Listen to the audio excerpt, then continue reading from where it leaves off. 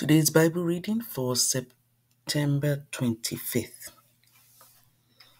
As usual, we are going to be continuing from the Old Testament, the New Testament, the Psalms, and the Proverbs. May the Lord God Almighty minister to our hearts. In Jesus Christ's name I pray. Amen. So, the Old Testament reading is from the book of the prophet Isaiah, chapter 45, verse 11 to chapter 48. This is what the Lord says, the Holy One of Israel and your Creator. Do you question what I do for my children? Do you give me orders about the work of my hands? I am the one who made the earth and created people to live on it. With my hands I stretched out the heavens. All the stars are at my command. I will raise up Cyprus to fulfill my righteous purpose, and I will guide his actions. He will restore my city and free my captive people without seeking a reward. I, the Lord of heaven's armies, have spoken. This is what the Lord says. You will rule the Egyptians, the Ethiopians, and the Sabeans. They will come to you with all their merchandise, and it will all be yours. They will follow you as prisoners in chains. They will fall to their knees in front of you and say, God is with you, and He is the only God. There is no other. Truly, O God of Israel, our Savior, you walk in mysterious ways. All craftsmen who make idols will be humiliated. They will all be disgraced together. But the Lord will save the people of Israel with eternal salvation throughout everlasting ages. They will never again be humiliated and disgraced. For the Lord is God, and He created the heavens and earth and put everything in place. He made the world to be lived in, not to be a place of empty chaos. I am the Lord, He says, and there is no other. I publicly proclaim bold promises. I do not whisper obscurities in some dark corner. I would not have told the people of Israel to seek me if I could not be found. I, the Lord, speak only what is true and declare only what is right. Gather together and come, you fugitives from surrounding nations. What fools they are who carry around their wooden idols and pray to gods that cannot save. Consult together, argue your case. Get together and decide what to say. Who made these things known so long ago? What idol ever told you they would happen? Was it not I, the Lord? For there is no other God but me, a righteous God and Savior. There is none but me. Let all the world look to me for salvation. For I am God, there is no other. I have sworn by my own name. I have spoken the truth, and I will never go back on my word. Every knee will bend to me, and every tongue will declare allegiance to me. The people will declare, the Lord is the source of all my righteousness and strength. And all who were angry with me will come to him and be ashamed. In the Lord, all the generations of Israel will be justified, and in him they will boast. Bel and Nebo, the gods of Babylon, bow as they are lowered to the ground. They are being hauled away on ox carts. The poor beasts stagger under the weight. Both the idols and their owners are bowed down. The gods cannot protect the people, and the people cannot protect the gods. They go off into captivity together. Listen to me, descendants of Jacob, all you who remain in Israel. I have cared for you since you were born. Yes, I carried you before you were born. I will be your God throughout your lifetime, until your hair is white with age. I made you, and I will care for you. I will carry you along and save you. To whom will you compare me? Who is my equal? Some people pour out their silver and gold and hire a craftsman to make a god from it. Then they bow down and worship it. They carry it around on their shoulders. And when they set it down, it stays there. It can't even move. And when someone prays to it, there is no answer. It can't rescue anyone from trouble. Do not forget this. Keep it in mind. Remember this, you guilty ones. Remember the things I have done in the past. For I alone am God. I am God and there is none like me.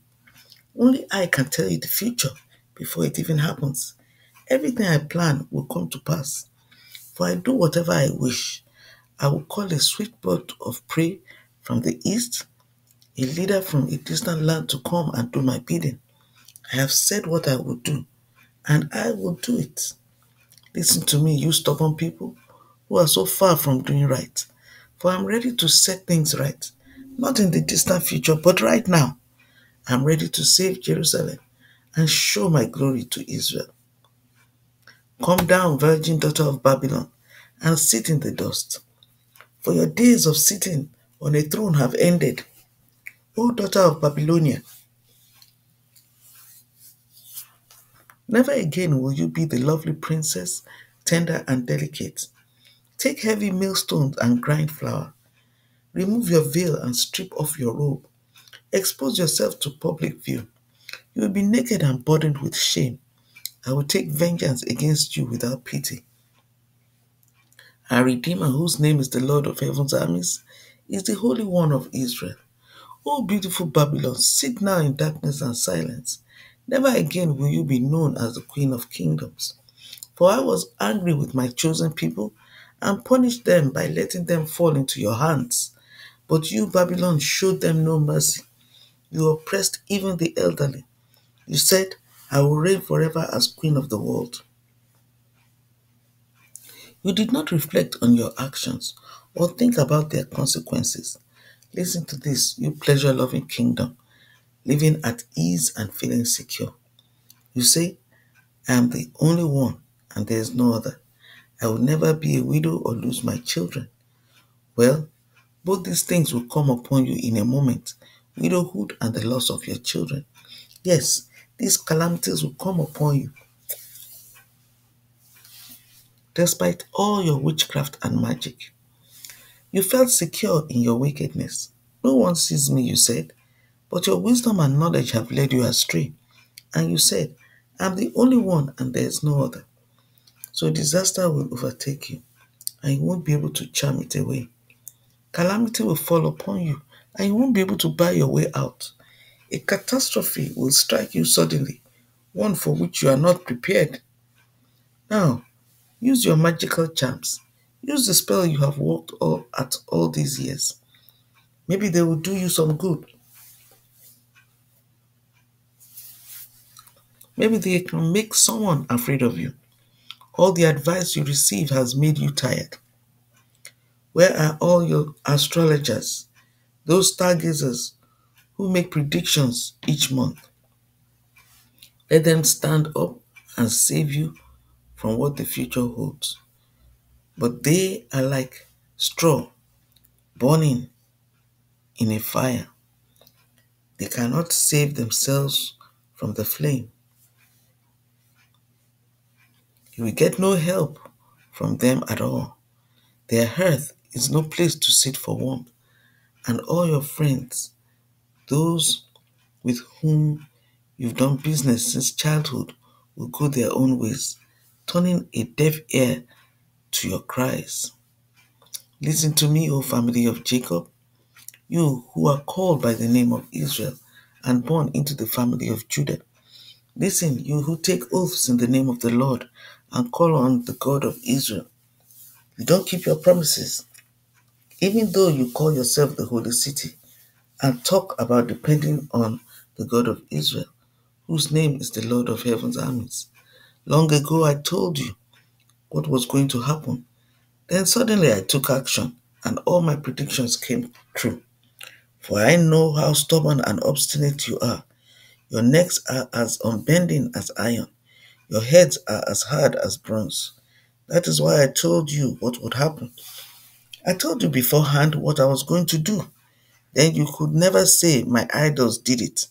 My wooden image and metal god commanded it to happen. You have heard my predictions and seen them fulfilled.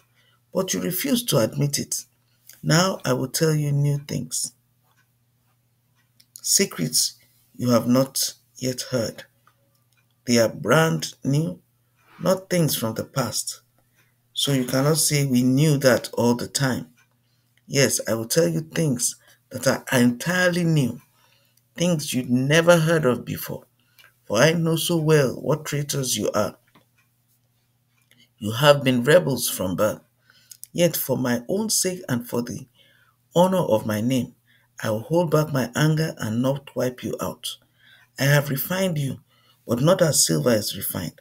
Rather, I have refined you in the furnace of suffering. I will rescue you for my sake. Yes, for my own sake.